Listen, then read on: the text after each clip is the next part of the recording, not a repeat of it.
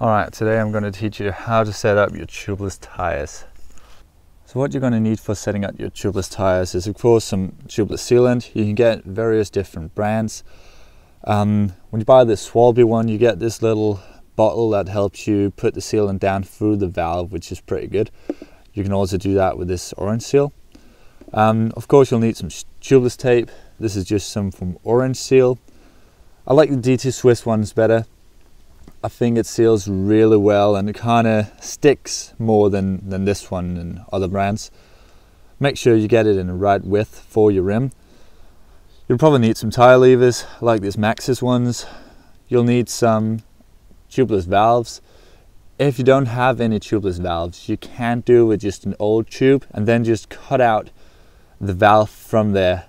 It's not as good, but it'll do. You'll also need a valve core remover. This is for removing, well, the core of the valve. So you put it on here and you then unscrew the valve core.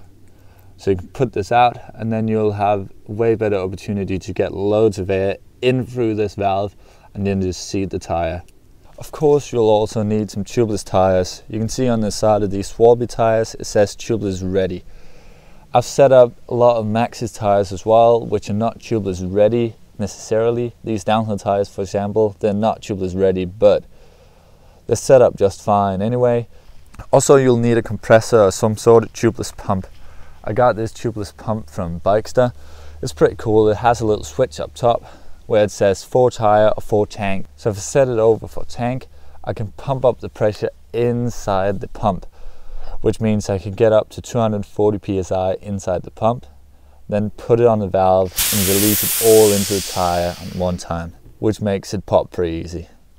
So what you're going to need to do is you're going to take your wheel, you'll get off the old tire, take the tube out, maybe save the tube, maybe you can use that later, bring it for a ride.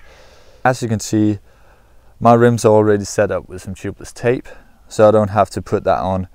If your rims are not set up with the tubeless tape already, make sure that your rim is nice and clean and try to stretch your tubeless tape a bit just to make it sit better. If your tires sit pretty loose on your rim, you can give it a round or two extra of tubeless tape. Then your tire will sit a bit tighter and you won't burp as much. After that, you can cut a little hole and just jam your tubeless valve through the tubeless tape. Then you'll install your tubeless valve like so. You can see I have this little plastic spacer here because I have asymmetrical rims. So this makes it seal a bit better on these rims. And after that, you'll install your tire. Just pop it on both sides. If you don't have this little bottle that I have to squeeze in the tubeless sealant through the valve, you might as well just keep a bit of the tire open, pour the tubeless sealant into there, and then just pop the tire all the way on.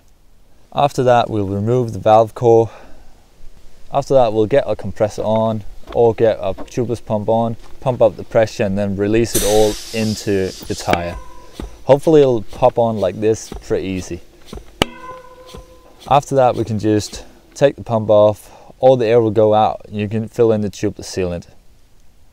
After you put in the tubeless sealant, put the valve core in again and then pump up to your desired pressure.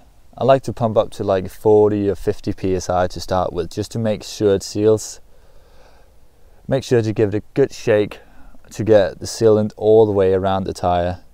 Make sure it seals everywhere. If you have a little dent in your rim, it might be harder to seal there, and you can put a little extra sealant in. I like to put around 100 milliliters in like an enduro tire. You can go with less, you can go with more. That's just my desired amount. Then, when you have your tires installed nice and clean, just get out on the bike and try to rev them off again. I hope you like this video. Write down in the comments if you want to see something else. If you have any ideas I should try to make, I'll try to do that. Maybe some more how-tos, I don't know. Just stay tuned and see what comes.